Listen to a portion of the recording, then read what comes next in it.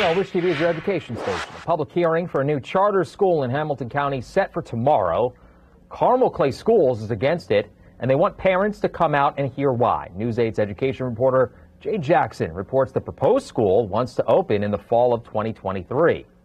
We think it's important for the community to know, but also for Hamilton County to know that charter school is wanting to be started here, and that will divert their tax dollars to that charter school. Valor Classical Academy, founded by a group of people who say their mission it is to develop moral character and civic virtue in its students, will be collecting public comments Wednesday night. The proposed academy has requested Grace College, a private Christian school, to authorize its charter. News 8 reached out to Valor's board and Grace College, but they couldn't be reached for comment. Grace College is allowing for this public comment time, which is actually part of Indiana code, requires this meeting. Dr. Michael Beresford is the superintendent of Carmel Clay Schools. He says having children leave Carmel Clay for a new charter would negatively impact enrollment. We're the second lowest funded per student district in this state, where other districts in this county are funded at different levels. Now, Valor wants to open up at the Orchard Park Elementary School that Carmel Clay Schools used to use to serve students.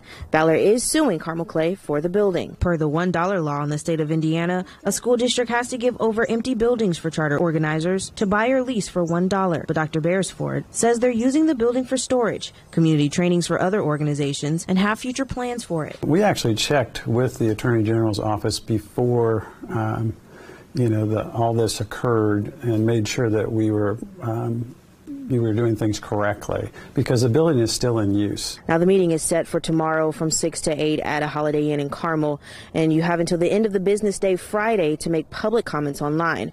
Reporting out here in Carmel, Jade Jackson for Wish TV, wishtv.com, and you can follow us on Facebook.